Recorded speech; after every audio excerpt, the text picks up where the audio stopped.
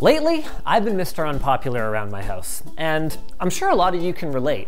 Whether it's buffering on the Mrs. Netflix, or a lag spike on Junior's game, or an oh-so-important video call that I can't miss.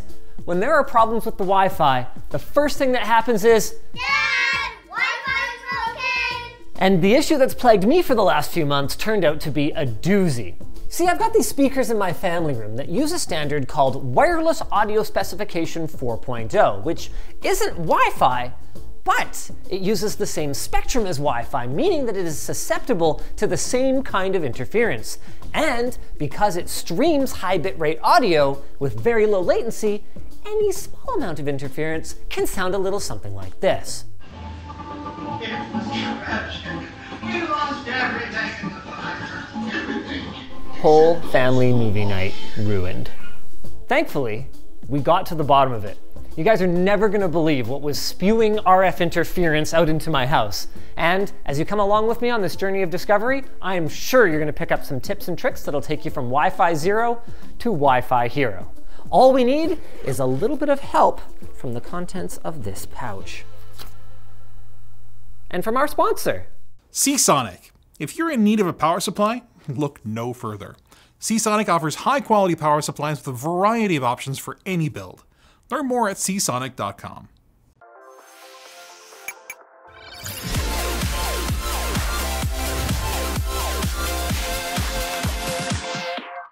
Like any other problem these days, the first thing we did was Google it to see if anyone else was experiencing the same issue. And we came across an owner's thread over on AVS forum with over 400 pages, which is either a really good sign or a really bad one. And as it turns out, it is chock full of users complaining about exactly the same audio cutouts and stuttering that I'm experiencing here at home. The good news is that thread was full of useful information that ultimately set us down the right path.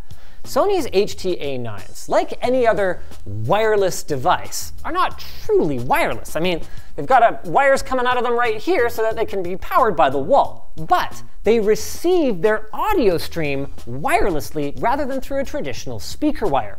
They use the same 5 GHz spectrum as the Wi-Fi devices in your home, which can be both a good thing and a bad thing. On the one hand, 5 GHz Wi-Fi is great for high bandwidth communication, so the audio quality from these things is actually great. The problem is that while 5 GHz was really clear back when it came out, it was the perfect way to get away from all the interference in the 2.4 GHz bands, these days, almost everything that's using Wi-Fi in your house is going to be on 5 GHz, which means, well, you see a lot of the same problems. Of course, we don't know yet that that's the problem. So one of our first troubleshooting steps is to find out what the Wi-Fi environment around us looks like. And you can do that with one of those Wi-Fi Analyzer phone apps that are often available for free. These will show you visually what SSIDs or wireless networks are around you, what channels they're occupying, and their relative strength as measured by your phone's antenna. They're super handy. And what we're looking for is an unnamed SSID that could be being transmitted by our Sony transmission box here. And I think we've got it. There's some weaker signals from my outdoor access point, but there's this really strong one, I'm right here next to it, that pops up once in a while and then goes away, called Hidden SSID. Could it be as simple as just taking the rest of my Wi-Fi network and moving everything off of those channels? Here in my wireless dashboard, you can see a lot of the diagnosis for this happened on a completely different day when that hidden network was occupying different channels that I was trying to clear out. So we're still going to go through the process for you guys.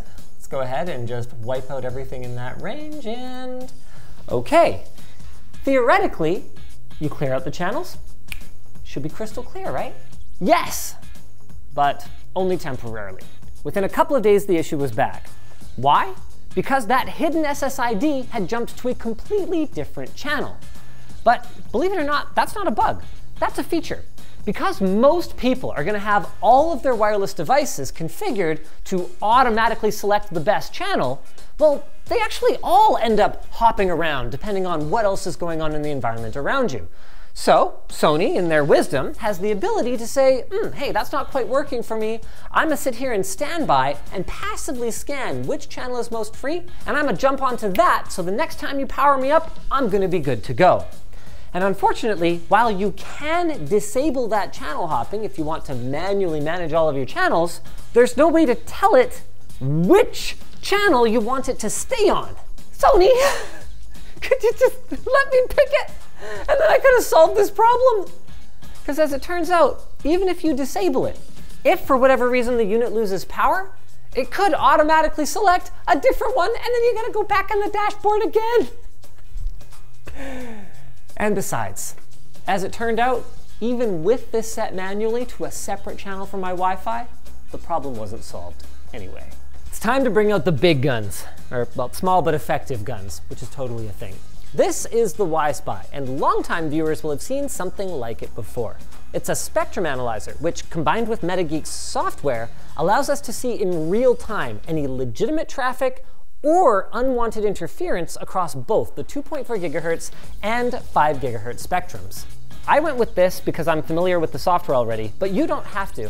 For as little as 20 bucks, you can get yourself set up with an SDR or software-defined radio that, with often free software, can be used to do anything from Wi-Fi analysis like we're doing today, to amateur radio, to building your own GSM network, and so on and so forth. They're super cool, and we're gonna put some learning resources in the video description down below. For now though, let's compare what we see in MetaGeek's software, Channelizer, and what we see in our free cell phone app. Our SSIDs have very similar relative strengths and positioning in the different 5 gigahertz channels. But what we can't see in here is all the traffic.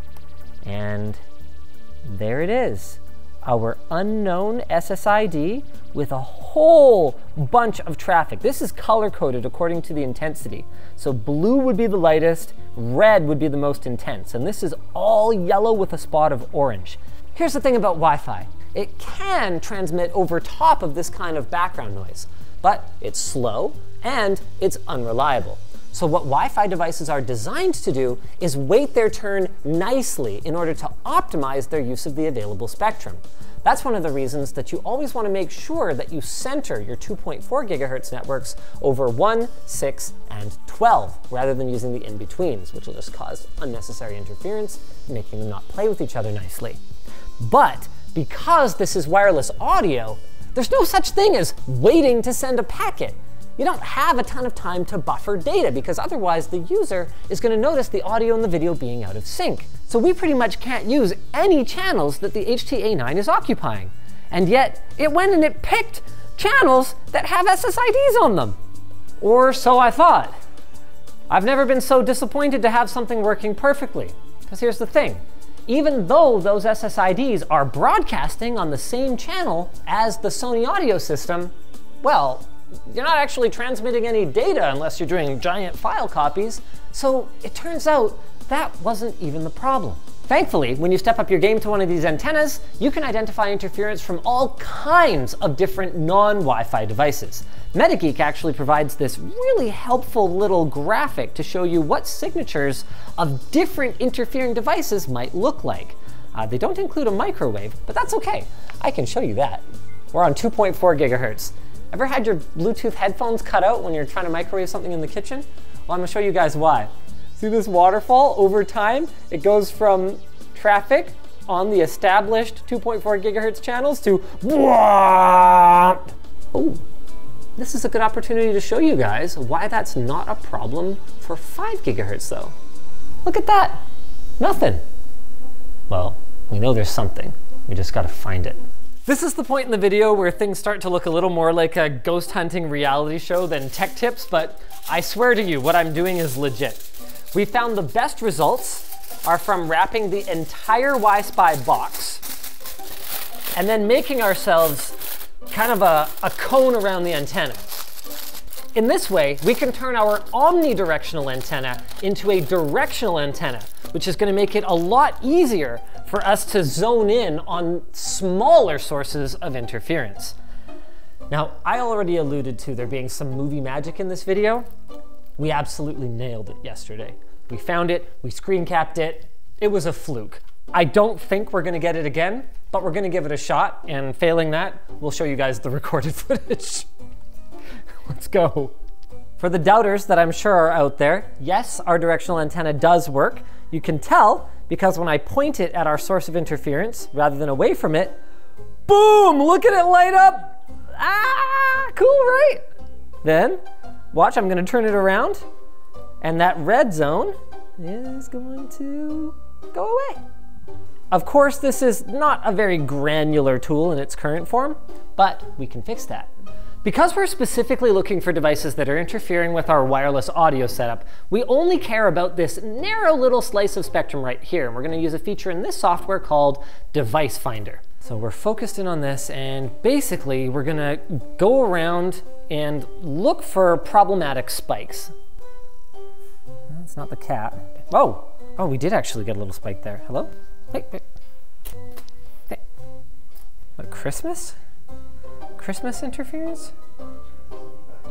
Oh, guys, can you it wasn't Christmas. The kids turned the TV back on and the TV's over there. The Christmas tree's clean. Oh, interesting. This is sending out pulses. Printers. Oh, we have some Z-Wave lights. I got a little blip. Really, anything that plugs in is a possibility. Smart thermostats? Smart lights? Now, I told these to use the 2.4 gigahertz network. There's something going on here. This is so far away from the family room, though. See, the thing about 5 gigahertz is that its limited transmission range can actually, again, be a feature rather than a bug, because it's much less likely to interfere with another device that's far away, even if your Wi-Fi reception might not be as good as it was on 2.4. This is quite substantial, though. Wait, even after I walked away, I was getting these spikes. Yeah, these Govee smart lights are definitely kicking off 5 gigahertz. Oh, we are getting all kinds of interference in the mechanical room. I don't know that it's from these guys specifically, because what's interesting is when I move back a little bit, all of a sudden, it's all over the place. Oh no, it has calmed down a little bit. Boiler? Bueller? You know what it is? I know why there's so much in here. Come on over here, Brandon. Yeah.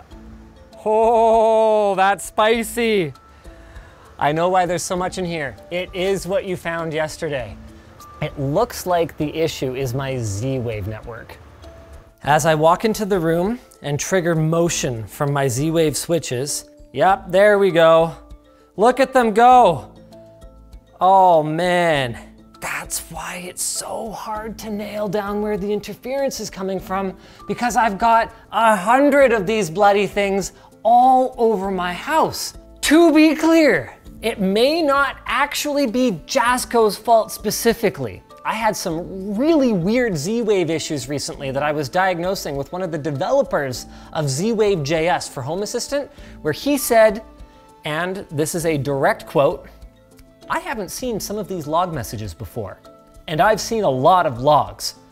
So it could be these devices, but it could also be some of the other Z-Wave devices on my network that are causing, in particular, some really sticky, non-optimal routing that means there's a lot of hops going around anytime anything's happening on the network. We managed to resolve it enough temporarily that I'm able to actually configure devices, but it's clear that it's an ongoing issue that I need to resolve with my Z-Wave devices. So, the good news is that I know what the problem is, but the bad news is that the long-term solution is probably an upcoming switch from Innovelli that doesn't even exist yet, or maybe even going all the way back to dumb switches. For now, kids, I think you're stuck with bad audio sometimes up here. Can you maybe use the theater instead? Yeah, no, I don't want to. You don't want to? The theater's better. But you don't like the theater? I like both. I like TV better. You didn't finish your snack today. You gotta finish your snack. And you gotta finish this segue to our sponsor. Thanks to FreshBooks for sponsoring today's video. Would you rather be focused on the parts of your business you actually enjoy, or be bogged down with annoying accounting stresses? Whether you own your own business or you're a freelancer, FreshBooks makes invoicing and accounting on your own easier and more efficient.